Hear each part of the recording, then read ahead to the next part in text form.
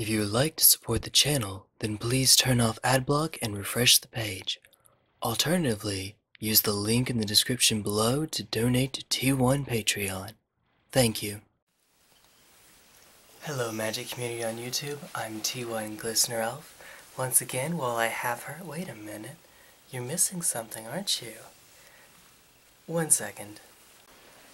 That's more like it. This is my baby, he's so cute, you're so cute, you're the cutest. Look at her little gloves. She has matching bear gloves too. We love you very much. Alright, I'm doing another deck tech while I have her, and you're gonna help me out with the deck tech, aren't you? By being adorable and maybe playing with the cards after I've shown them. That's how this works, right? So we're gonna start off with this is the mono white enchantment prison deck tech, which means obvious card is obvious. We have 4 ghostly prison. She's like, praise the sun. You've been playing some Dark Souls with me, haven't you? Yeah, nice. 4 ghostly prison, and accompanying them 4 sphere of safety. These are our main prison pieces to keep aggro and mid-range decks, or any creature-based deck, from killing us, right? That's how this works. Back when Splinter Twin was a thing, this also gave us main board hate against the combo. Where'd she go? Where'd she go? Oh, there you are. There you are! Oh my goodness. I also run 1 story circle. It's been more in the past. I'm just trying 1 out right now, so feel more than free. I think I've gone all the way up to 4, actually. There's some flex slots in here. 1 story circle just as another piece in case we don't get the others, or to negate the damage of ones I can get through. We have, here's a flex slot, 4 Idyllic Tutor. Now I run this because in the sideboard, covering my face, I have a bunch of 1-ofs. Yeah, you're adorable in those. See, aren't you adorable? Can you, wait, for the camera, say, boots. Oh. In the sideboard, I run a bunch of 1-ofs, enchantments. The only ones that aren't 1-ofs are Leyline of Sanctity and Stony Silence. And so with these 1-ofs, I can go and find certain hate pieces, like Rest in Peace, or like Rule of Law, my goodness, oh my goodness, Karma, that sort of thing. And this allows me to go and find them. In the main board, it helps me find the relatively few win conditions that we have. However, they are Idyllic Tutor for bigger metas, mid-range and control. If you are playing against a very low-to-the-ground meta, say Zoo, Affinity, Infect, replace those with Nevermore, which is also in the sideboard. And then you can move Idyllic Tutor to the sideboard to go and actually find those pieces in the sideboard games, when you really need them, usually. So that's why those are there. Now for the actual win conditions to the deck. There are 7 individual cards, not 7 individually named win conditions. I start out with 4 Illuminati Ascensions. Illuminati confirmed. It's Luminarch Ascension, of course. This is a great anti-control win condition, and it's very low to the ground. It works with prison decks because if you don't take damage during your opponent's turn, then it gets a quest counter, 4 quest counters, and you probably win the game because you start puking, angels out. And we make a lot of mana in this deck for our 4/4 angels. Next, I have 1 of Heliod, Praise the Sun. Praise the sun! Can you do it? Praise the sun! You can't do it now? Can't do it now. You can do it earlier, though. Okay. Let me give you the tokens that I use in this deck and let you play with them. These are hand-drawn angel tokens that were given to me by an ex of mine. So, she's an ex, but might as well make some use out of him. Oh, you took off 1 of your gloves. You want to play with the angel tokens? No? Flip, flip, flip, flip, flip, flip, flip. Angel tokens, right? That one gives me like Mick Jagger lips. Alright, so next we have, in addition to Heliod, Excuse me. Heliod being indestructible helps. If I need to tutor up an indestructible win condition, I do take him out against Path to Exile decks sometimes, though. There are 2 Elspeth. Now, I'm worried about you handling these cards because you might bend them. You might bend the cards. We don't... Oh... There's only so long you can... Or you can play with the hat. That works. Play with the hat. And then 2 Elspeth because she's both protection in the form of her wrath, and she's a win condition. And then 4 Path to Exile. I'm still looking to sell basically everything in this deck. They're pretty. They're Rebecca Gay. She's my favorite artist in Magic. If you are running a white deck like this, then you sort of have to have them just to survive the... Hey there. Oh my goodness. Just survive the early game. How are you? How you doing? You can also consider cards like Oust or Condemn, other 1-drops to remove the creature. Yeah. Oh my goodness. Oh my goodness. Oh. I love you so much. Can you say Spaghetti-O?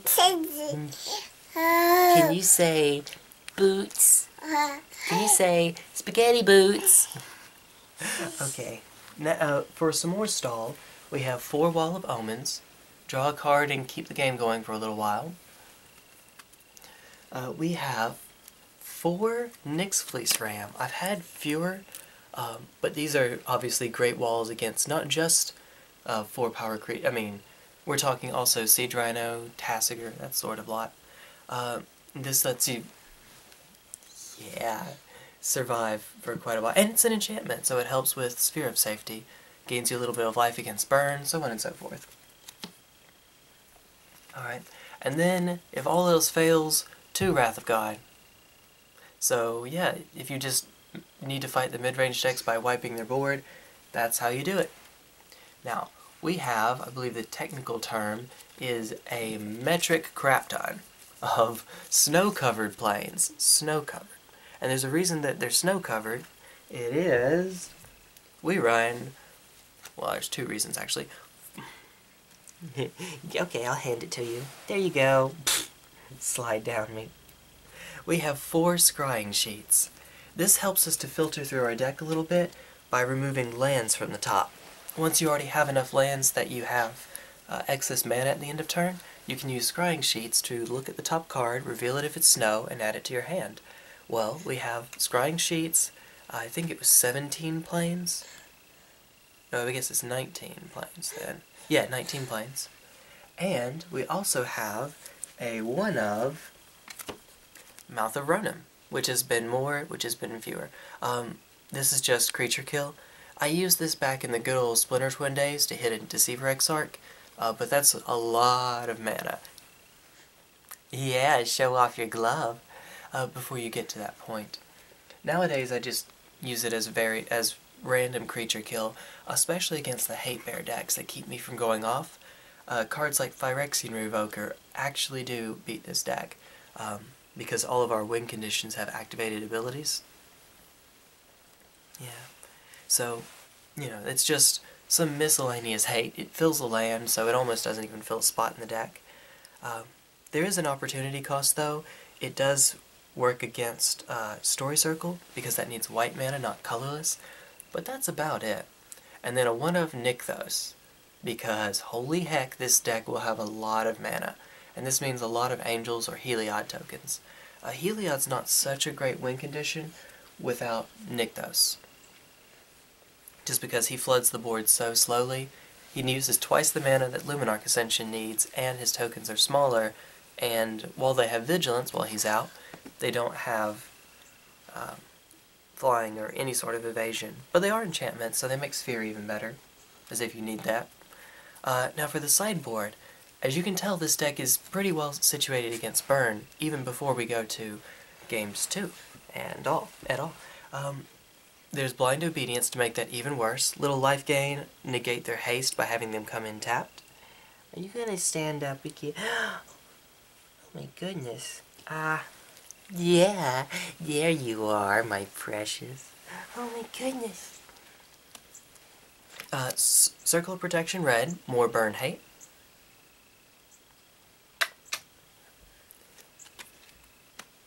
We could be more story circles if you want.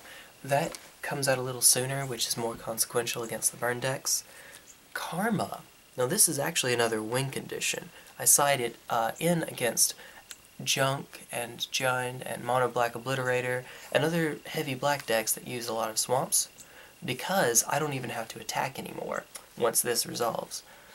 Just sit back and let it passively deal them damage. Basically, if the deck wants to run Liliana... Yeah. What's that? Is that the light switch? Do you want the light switch? She likes playing with the light switch.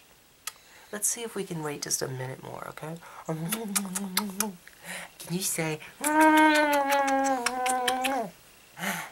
Okay. Let me get your hat. Now my hand is the hat. See? Whee! Yeah. Big smiles. Big toothy smiles. Hey there. I also have 4 Leyline of Sanctity, more burn hate, fight certain combo. Oh, she's gonna mess with the tripod. Fight certain combos, like Ad Nauseam, for instance, or Pyromancer Ascension, that sort of thing. So, there's that. Nevermore, fight combo and name hate cards. Nevermore, does it all. Oblivion Ring, just to deal with problem permanents. Yeah. 1 Rule of Law for combo decks. 1 Ruined Halo, which again could be more. You could run multiple... I said Nevermore earlier. I will put a correction in. I meant to say Ruined Halo, not Nevermore. You run Ruined Halo in the main instead of Idyllic Tutor if you expect it to be a very aggressive meta, because that will stall the game for long enough for you to get out your win conditions. And it fights combo in the main board. I said Nevermore, didn't I? And then 4 Stony Silence. Not you, we're getting to you. Here, you can play with an Angel token. These are bendy, and that's the Mick Jagger one I don't like much anyway. Fights Affinity, you need it early, you get the deal. She's gonna show off the Angel, I guess. No? Not yet? Okay, and then there's one more I wanted to talk about really quickly, a little discussion point.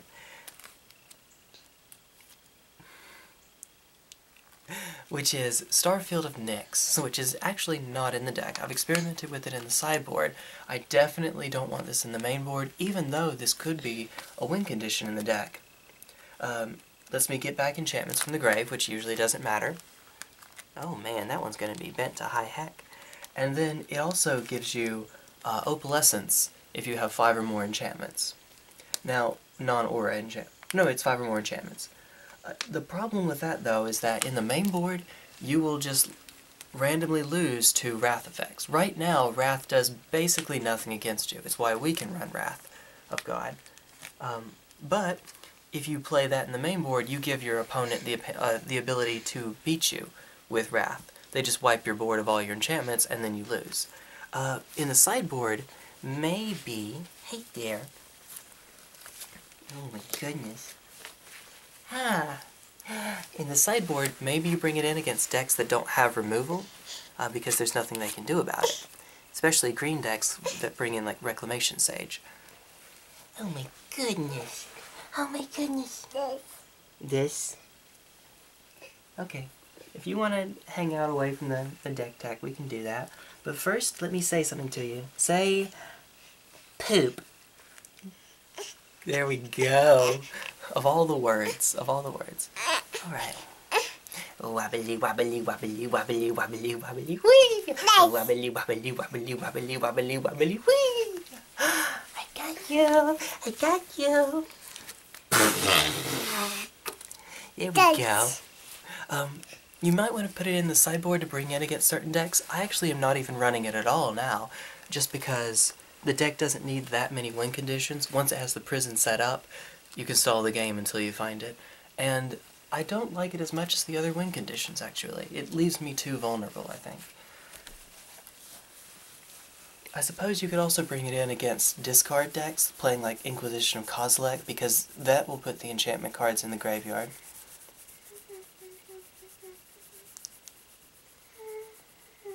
I love her so much. think it's about nap time, so I'm gonna let you go. Take care, Magic community. I'll see you later. You wanna say bye-bye? Say bye-bye! Or yell in my ear, one of the two.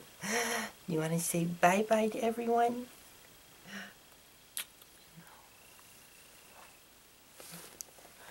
I think it's about that time.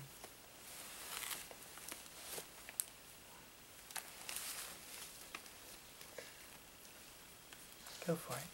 Now we're done. Now you can go.